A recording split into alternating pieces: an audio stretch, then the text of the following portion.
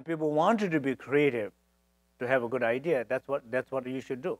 You should enter in yourself, you should connect with that place of stillness and silence and spaciousness and allow the merging quality of creativity.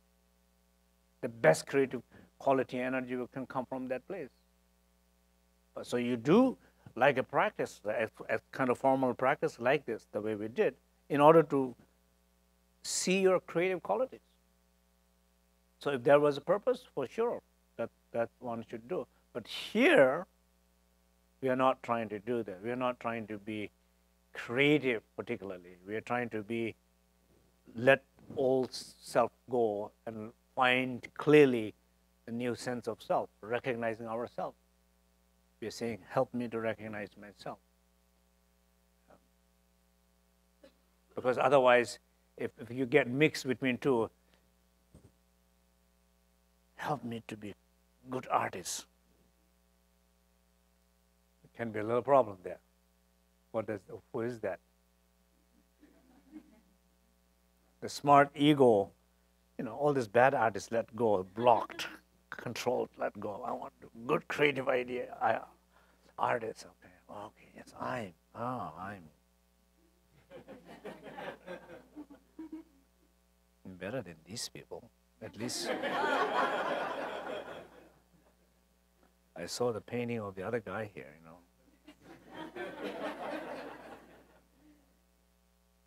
So you see, so the purpose of the original practice here, you have kind of manipulated and find another form of ego, which is not the purpose of the practice here. Here, the purpose of the practice, let go all of it. Let the creativity come by itself rather than creating a creative ideas. It's a different kind of creativity.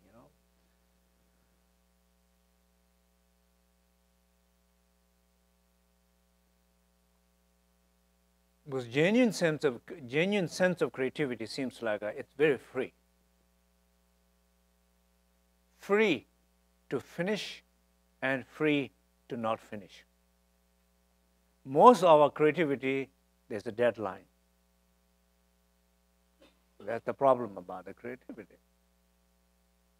And some deadline is really a deadline, and some deadline is a little playful, and some deadline has more openness. So you have to be kind of careful with that, right? But there's a positive side to that.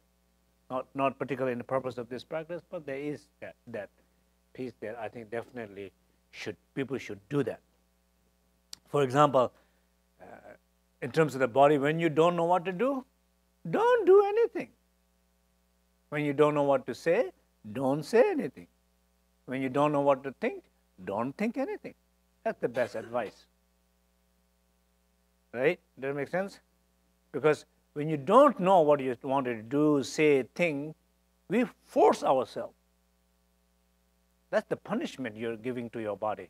That's punishment you're giving to your speech. That's the punishment you're giving to your mind. Forcing yourself. And neither it will be creative, even it looks like creative, it's a pain. It came out of control and force. So it's far better. And then in this what I'm saying during here, giving permission to not to do, that's important. At least, like for example, if you're doing like a 45-minute of practice, there's this tendency to, I wish she can talk more teachings, instead of just sitting in silence. I can do that at my home. I hope you don't think that way. In case if you're thinking that way, so that is one mind there, right there. It's just finding another way to mess up things.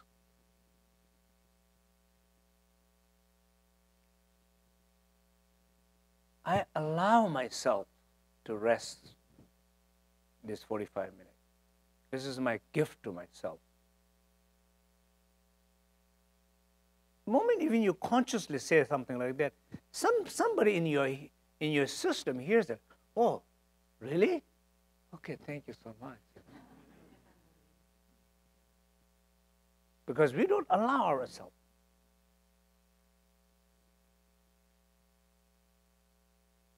Allowing.